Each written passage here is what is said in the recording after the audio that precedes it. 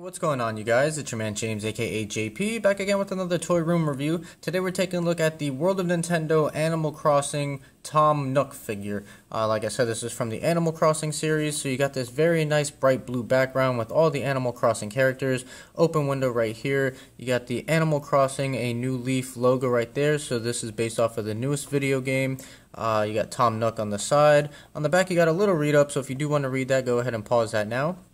And then coming to the bottom, you got all the other figures from this wave, which I already have, minus Metroid, the Bomb, and I think that's it. I couldn't find these two. I have the rest, or passed on the rest, and Orange Squid is coming up next, so stay tuned for that. But that's it for the packaging, so let's go ahead and get them out of the packaging, and then we'll take a closer detailed look at them. Alright, and here's the figure out of the packaging. So I had to put him all the way back here because, just like with the other Animal Crossing figures, he is very top heavy. Doesn't have really good support with his feet here, very thin feet, so he does fall over because of his tail, and he's got a pretty heavy head. But we'll take a look at the figure here. So the head sculpt is very nice. If we could focus in right here. So you got this nice like orangish brown that fades into a darker brown, looks very nice. You got the drooped eyes right there, and you got the nice detail in the ears coming through, and then down here you have a nice green sweater. The paint didn't come out too clean on these triangles right here. You can see some of the paint bleeding through,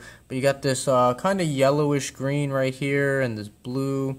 Then you got some white here for the sleeves, got some scuff marks on there, and you got the black little thread pieces here. Then you got dark gray pants. It's kind of hard to tell. There we go. So we got some dark gray. Coming to the tail, we have again that orangish brown that fades into the darker brown. And then you got his feet that are brown exposed right here. Like I said, very top heavy figure, not good support. Doesn't have any peg holes at the bottom, doesn't come with a stand or anything, so you would have to prop him up against something to get him to stand. Now for his articulation, it's pretty basic.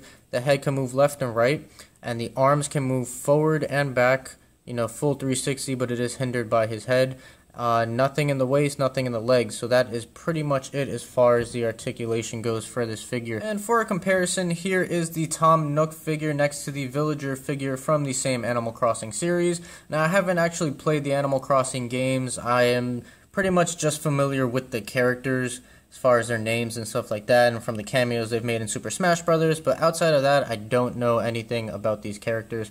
One thing I just noticed that I forgot to mention, it's kind of hard to see, but you have a pen right here in the pocket, and also a little tie right there in the neck of the shirt. So I did forget to mention that.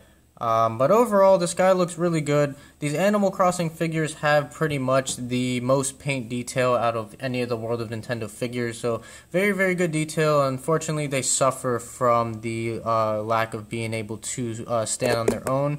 But you would just have to prop him up against, you know, obviously a background or something like that. Overall, still a good looking figure. I hope you guys enjoyed this video. If you did, make sure you like, comment, and subscribe. Also share this video with your friends. Stay tuned for more, and as always, I will see you guys next time.